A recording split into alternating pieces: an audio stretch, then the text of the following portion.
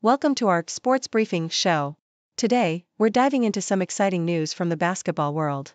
First up, Golden State Warriors star Steph Curry and Sacramento Kings powerhouse Domantas Sabonis have been voted to the All-NBA third team.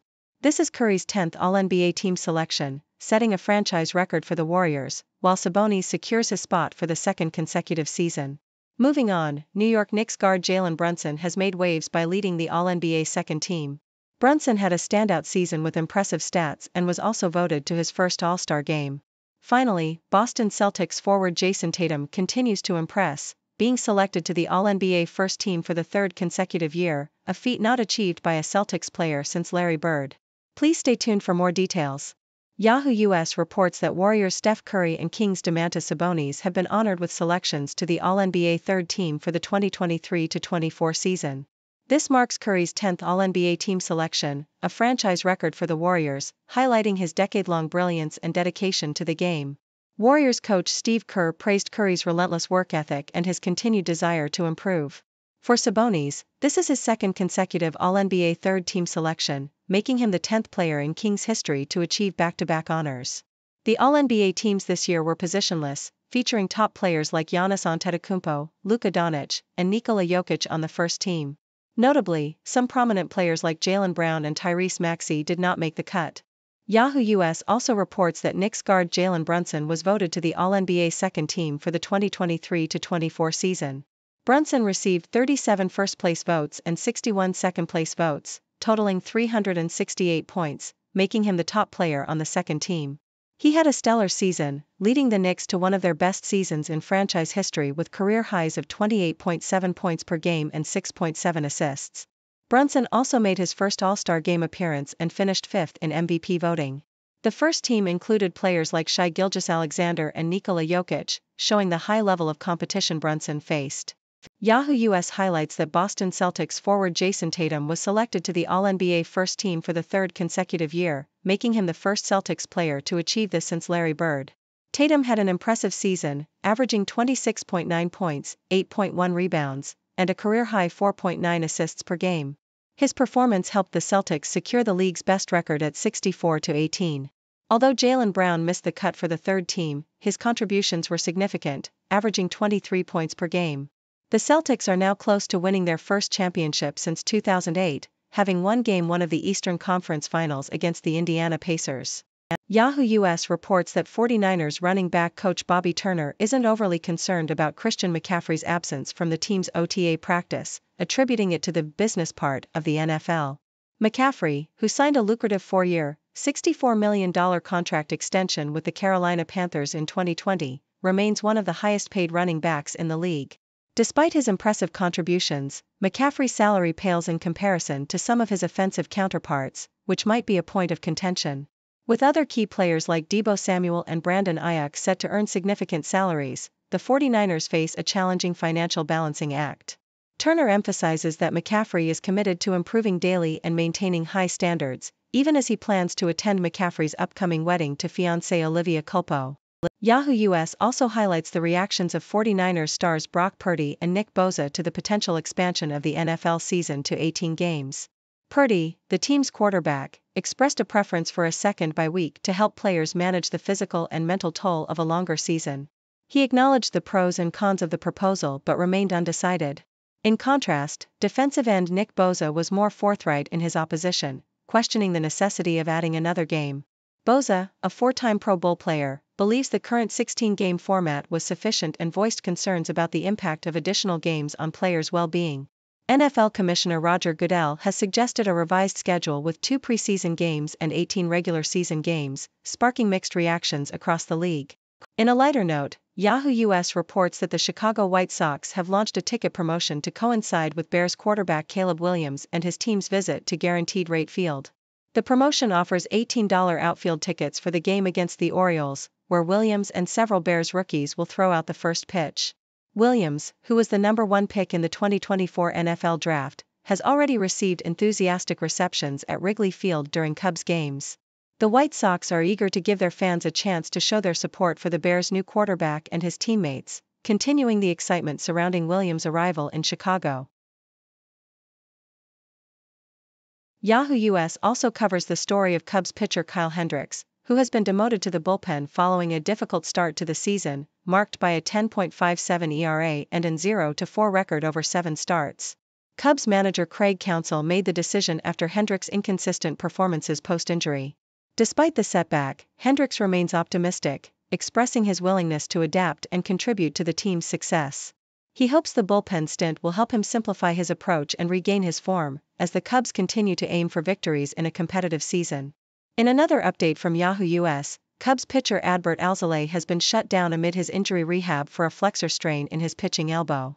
After seeking a second opinion in Texas, the prognosis remains uncertain, and further testing will determine if surgery is necessary.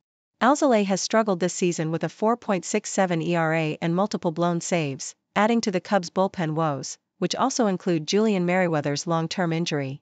Manager Craig Counsell indicated that Alzolay's condition will be re-evaluated in 2 weeks, as the team navigates through a challenging period of injuries. The Toronto Star reports that U.S. Sailing has settled its federal lawsuit against Paul Kayard and the America One Racing Foundation, a case that had drawn significant criticism and distracted from the organization's goals. The lawsuit, which had been filed in January 2023, sought damages from America One Racing and its principals, including Kayard, who resigned as executive director of the U.S. Olympic sailing team earlier that year. The settlement, whose terms were not disclosed, includes a mutual non-disparagement agreement and no exchange of money. The controversy had prompted resignations and calls for leadership changes within U.S. sailing, as well as concerns from former medalists like Anna Tobias and J.J. Feder. Tobias, who had rejoined the team in hopes of a resurgence under Kayard's leadership, expressed her frustration with the lawsuit, calling it a distraction from the team's goals and urging for a return to focus on achieving Olympic success. The South China Morning Post reveals that Atletico Madrid, featuring stars such as Antoine Griezmann and Memphis Depay, is rumored to visit Hong Kong for a friendly match in August. This would mark the first high-profile European team visit since Manchester City played Kitchee in 2019. The potential match is tentatively scheduled for August 7, though no official confirmation has been made. Kitchee, a local club involved in organizing the event, is cautious after the debacle with Lionel Messi's visit, where he did not play, leading to fan disappointment. The financial viability and community impact of hosting such a game are under scrutiny, with past experiences showing mixed results. Atletico Madrid sees Asia as a crucial market, having previously engaged with South Korea and sponsored by Chinese firm Wanda. The visit could be a significant boost for local football, offering exposure and experience against top-tier talent. Yahoo US covers Kamaru Usman's intriguing proposition for a boxing match between Alexander Usyk and Francis Ngannou. Usyk, who recently became the undisputed heavyweight champion by defeating Tyson Fury, is known for his technical prowess rather than raw power. Usman, speaking on his 4-Pound podcast, argues that a bout with Ngannou, known as the biggest puncher out there, would be a fascinating clash of styles. Despite Ngannou's recent knockout loss to Anthony Joshua, Usman believes that the match would showcase the importance of skill in boxing over mere punching power. However, with Fury planning to exercise a rematch clause against Usyk, the proposed fight between Usyk and Ngannou remains highly speculative. Yahoo US, Kansas City Chiefs kicker Harrison Butker's controversial commencement address at Benedictine College has sparked a mix of reactions but hasn't affected his standing with his team. Chiefs quarterback Patrick Mahomes, while disagreeing with some of Butker's statements, vouched for his character, emphasizing the importance of respecting diverse viewpoints within a team. Butker's speech covered several politically sensitive topics, including opposition to abortion and LGBTQ pride, which received mixed reactions from the college community. Chiefs head coach Andy Reid echoed Mahomes' sentiments, highlighting the team's diversity and the importance of respecting different opinions. Reid also noted that the controversy hadn't become a distraction for the team. NFL Commissioner Roger Goodell similarly pointed to the diversity of opinions within the league, underscoring that this variety is part of what makes society better. The Toronto Star, Seattle Seahawks quarterback Geno Smith is adapting to a new offense under first-time NFL offensive coordinator Ryan Grubb. With 12 years of experience and numerous offensive coordinators under his belt, Smith finds learning a new offense less daunting but still challenging. Smith is in the early stages of understanding the Seahawks' new offensive system, which is being installed gradually. Head coach Mike McDonald mentioned that only about 20% of the defensive scheme has been implemented, with the goal of establishing a baseline for training camp. Smith feels confident in his grasp of the new offense, which he describes as a drop-back system that suits his strengths as a passer. Last season, Smith threw for 3,624 yards, 20 touchdowns, and 9 interceptions in 15 games. McDonald praised Smith's work ethic and leadership, expressing excitement about his potential growth. Associated Press, a bipartisan group of U.S. senators has sent a letter to the World Anti-Doping Agency, WADA, leader, seeking answers about the case of 23 Chinese swimmers who were allowed to compete in the Tokyo Olympics despite positive tests for a banned drug. This action follows a similar request from the House to IOC President Thomas Bach and U.S. law enforcement officials. The senators criticized WADA's ethical behavior, citing a report that Chinese authorities cleared the swimmers due to accidental ingestion of the banned substance. The case has raised concerns about potential state-sponsored doping by China. Lawmakers also questioned whether China's additional financial contributions to WADA influenced the agency's decision. WADA has appointed a Swiss prosecutor to investigate, but critics demand a broader probe and full disclosure of the case file. The senators stressed that trust and accountability are crucial for the global anti-doping system to function effectively. Thank you for tuning in. The content above showcases the latest briefing reports and analytical synopses, thoughtfully curated by the 6Do team. These insights stem from a wide array of reputable media outlets, think tanks, government sources, and specialized experts worldwide. We encourage you to explore these sources for a comprehensive perspective. Keep in mind that while the content may not always align with the official standpoint of 6Do Brief, it's not meant to be taken as absolute directives for decision-making.